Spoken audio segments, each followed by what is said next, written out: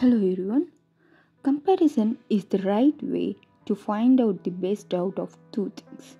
So, here I'm going to compare the text tool of IBIS PAINTX and Hipaint to conclude which one is the best among the two. This may help you to bring out your imagination using the best tool and best app. I have used both apps for typography design, and here are some of them. These are the typography I created in IBIS PAINTX. IBIS PAINTX have numerous opportunities to create this kind of typography. And also I have tried typography designs in Hipaint as well. Here are some.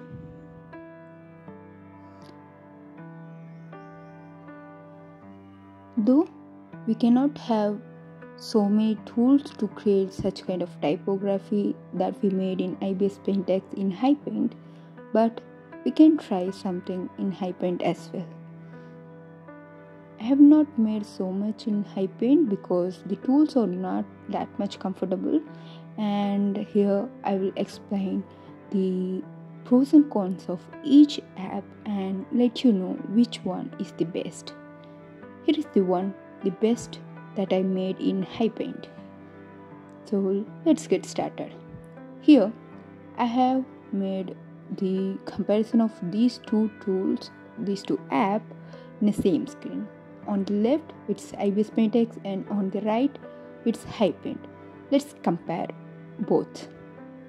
So first I'm going to click on the text tool from each app and let you know how to use them. So by clicking on this text T symbol, we can add the text to the canvas, and here you can see the layer is empty totally, and when I click on this I able to type the text. Let me type something simple, and just I'm going to type text tool, and this is how we can add text in the app IBIS PAINTX. Now in Hipaint it's more or less same. Just click on this text option and you will get the toolbar to type your text.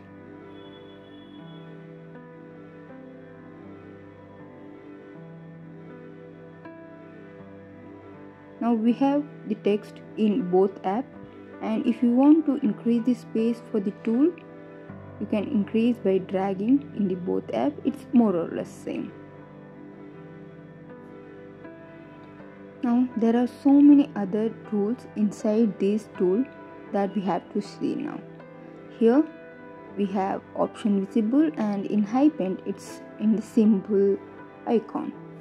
If you want to try different font, there is so many font in IBIS PAINTX you can try. By default it have 23 fonts you can see here, and if you switch on the Wi-Fi or the mobile data connection, you will get more than 3000 fonts you can try. Here you can see once connected the number of fonts changed to 3000. So you have endless options to try different fonts that may work for you. You can see just by clicking on the fonts will be downloaded to your app and you can use it instantly. Whereas in Hipaint you have to click on this small icon, and in the font option you have very limited amount of fonts, and they are also of similar font styles, and I feel like there is nothing special about the fonts available in Hipaint, but in IBIS PAINTX it's totally optional. So if you want a different font, definitely Hipaint is not worth it, and IBIS is the best.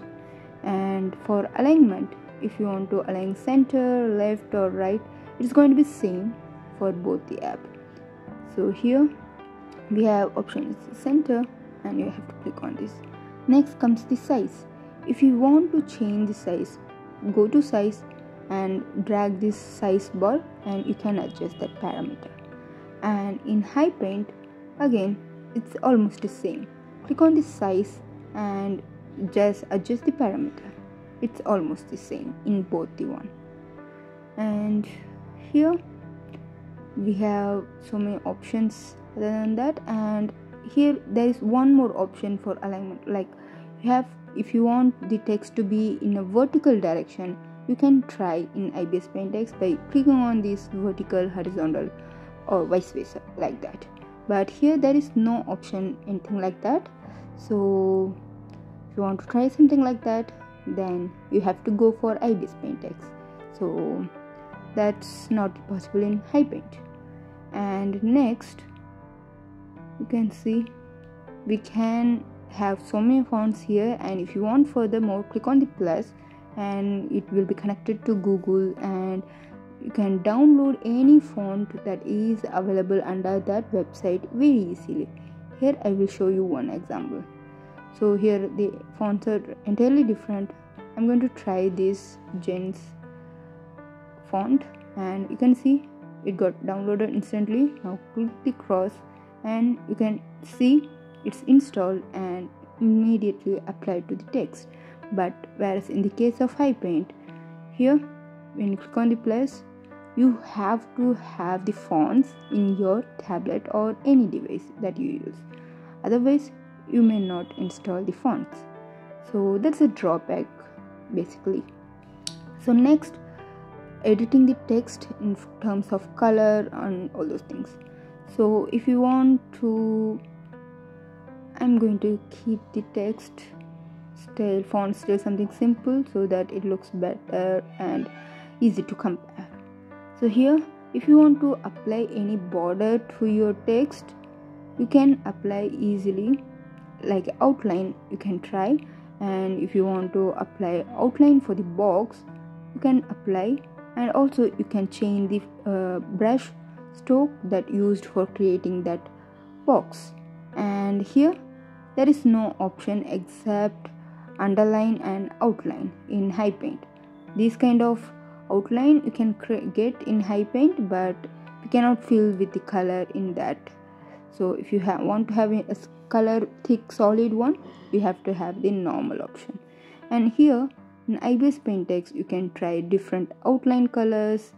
You can change the opacity of that outline, or change the opacity of the text, and much more is possible.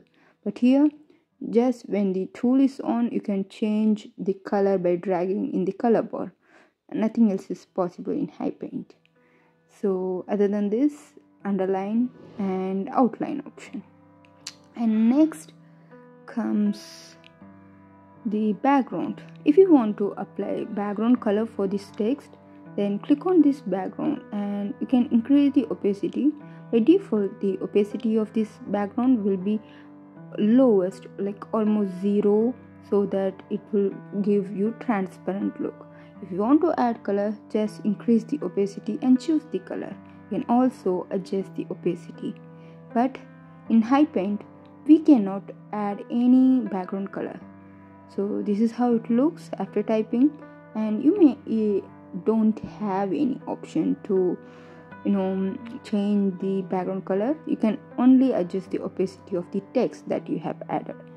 Next, there are few options like horizontal spacing, which means the text spacing between the letters, and the vertical spacing for spacing between the lines. Here it looks almost the same. Like the horizontal spacing gives a spacing between the text, and the vertical spacing gives you the space between the lines. It's almost same in both the case, so nothing different here. And there are few more options, and the way that we approach in terms of layers that I will show you now. So this is for the ordering and deleting, so that's quite simple. So I'm just clicked on tick so that the text is added, and when I click on outside of the canvas or outside of the text bar, the text will be added. And here you can see Hipaint giving me some trouble while clicking on this sometimes. So this have happened to me more often. I don't understand what's the problem. Maybe they didn't develop to that level. Basically, they are in the basic level when it comes to text. So you can see it's hard to manage, hard to edit, and it's basically difficult. So anyway, I'm keeping it as it is, though it's it's upside down. I'm going to keep it as it is. Okay, if you try rotation also, it's not as normal text. So anyway, next, when I add text to the app, it will be creating a separate layer for the text. Here you can see there's a separate layer for text, and you have to rasterize to make it as a normal layer. Same in the case of Hipaint, you have the rasterize option to make it as a normal layer, nothing different. But when you add one more text tool and add new text, for example, here I'm adding second text, and this you can move wherever you want inside that layer, and both will be added in a single layer. Like all the text will be added in a single layer.